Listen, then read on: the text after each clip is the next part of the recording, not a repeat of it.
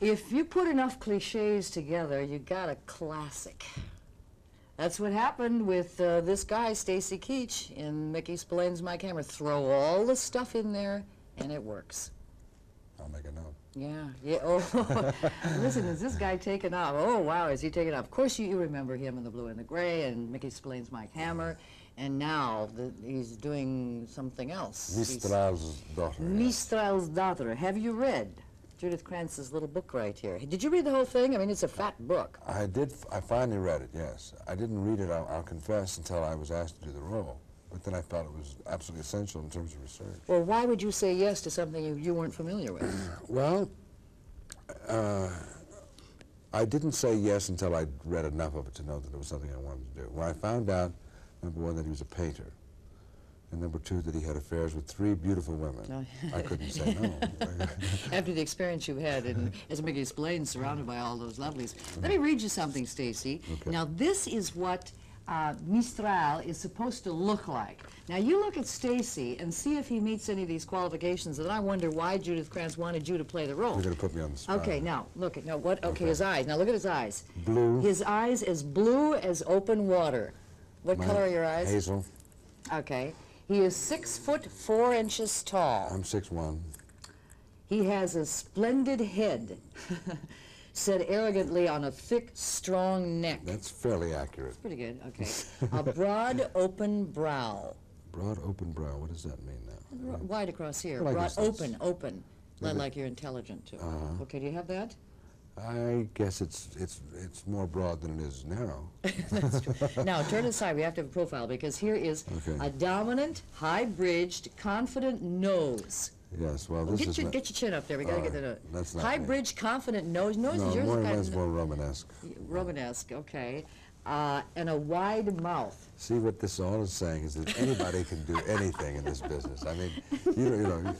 Now, wait, there's one last. His hair was dark red, curly, and unkempt. Well, that's me, right? Well, obviously you were typecast. Judith Krantz said, I've got to have Stacy Keach play the role because he looks like the character. But you see, essence is much more important than any of these things. I mean, this is really the essence of the character is what we're talking about. We got to see an hour rough cut.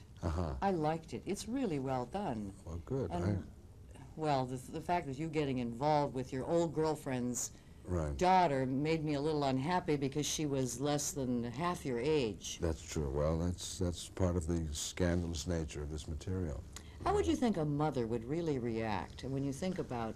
Violently, as Stephanie Powers does. And also my wife, Keith Lee Remick. I mean, that is the story. I mean, that is, it's a violent reaction to it. But it's one of those things that happens. And the passion that is... that comes off the screen at that point it's pretty hot stuff.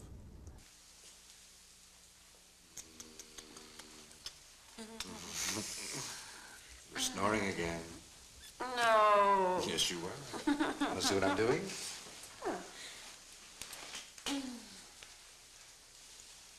Recognize her? Am I imagining it, or are you putting just a touch of Rubens in this one? I paint you as I see you, my sweet. One thing's for sure. 6 months of French food has taken me clear out of the Scarecrow League. Yes, but are you sure it's the food? Huh? What do you mean? Here, let me have a look. Oh, Julian, your hands are cold. You know, just as I thought. That's not French food that's filling you out. You're pregnant. No, I'm not. Oh, yes, you are. How would you know anyway? You're not a doctor. Teddy, there are things that an artist knows about the human body that a doctor can never learn. I'm telling you, you have a little Mistral right there inside. What am I going to do? What do you mean, what are you going to do? You're going to have our baby. Julian, you're a married man. I promise you on my life, by everything I hold sacred, my work, my life, our love, I will do everything in my power to get a divorce. Now, when Kate learns about the baby, I'm sure that her pride will give way to consent. And our love is forever. And our baby will be living proof of that. And I want you to know, I have never in my life been happier.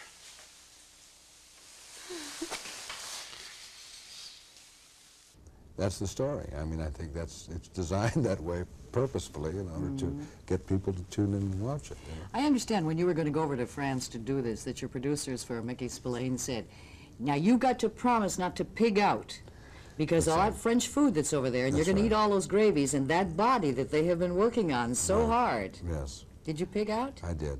I confess. It's no. I've worked it off since. Yeah. But the other thing was I was concerned about the look of the character, the fact that the character goes through about 50 years, about from the 1920s to the present, and we didn't want to use a lot of prosthetics. We didn't want to use a lot of makeup and whatnot. We thought it would get in the way. Plus the fact the ladies, both Stephanie and Lee, and I think very wisely, wanted to be as attractive when they were in their 60s as they were, or as attractive as they could be. So we decided not to use lots of prosthetic pieces and lots of, there were wigs, and the hair gets whiter as it goes along, but we didn't do a lot as far as, makeup was concerned, prosthetics and pieces like that. We just tried to do it internally. And it worked a lot better than, I think, than putting on those phony pieces that so often call attention to themselves, and you lose sight of what the story's about. Well, it's coming up very soon as a miniseries here on CBS, but of course you get to watch him every Saturday night as Mike Hammer, Mickey Spillane. And that has come a long way. You've grown with that. And, we've had some interesting comments from women that have written in. Yeah, what have they said? They're upset about the décolletage of the women, that every woman is very busty and we can see a lot of it. Now, the curious thing about this is the comments come from women. But if you watch Hee Haw, which we also carry, Hee Haw has the same kind of women, the décolletage and the exposure. Nobody complains there. Nobody complains about those women, but they complain about the women on your show. And they say it's sexist. Well, I've heard this. I've also heard this. The only thing I can say, it's not really being defensive about it, is that I don't feel that Mike Hammer as a character is sexist. I think that he loves women, whether they have décolletage or not. And we're trying to emphasize a little bit more of the romantic aspects of his character. It's the genre of the show. It's like James Bond. It's the same. It's a film noir. It's part of the style of what the show is, what Mickey Spillane's all about. Is it true you take your suits and when you take them off, you just throw them in the corner and let them lie there to get that rumpled look? Absolutely. Have you stopped smoking yet, Stacy? No, unfortunately. I noticed even as Mistral you were smoking. Yes. Was that a part of the character, or you just add that little bit? That was part of the character, actually. I mean, I've always, actually, I took it from Picasso. I saw a film of Picasso. It was a marvelous film done with Claude Renoir, where you actually see him in the process. The canvas is on the screen, and you see him painting, and you see him actually go from the beginning through the middle to the end of a painting, and a cigarette hanging out of his mouth the entire time. You think you're going to be overexposed now? You're doing a lot of work, a lot of work. I hope not. I hope not. Well, there's enough of you there that no matter how much we get, we always want more. Well, that's nice. Yeah, all right. Look for the CBS miniseries coming up called Mistral's Daughter, and also, of course, is Mickey Spillane, Mike Hammer here on Saturday night. Nice to see you again, Nice to Stacy. see you It's too. always a pleasure. Thank you. Please stay tuned. There's plenty more to come as 10/11 Morning continues.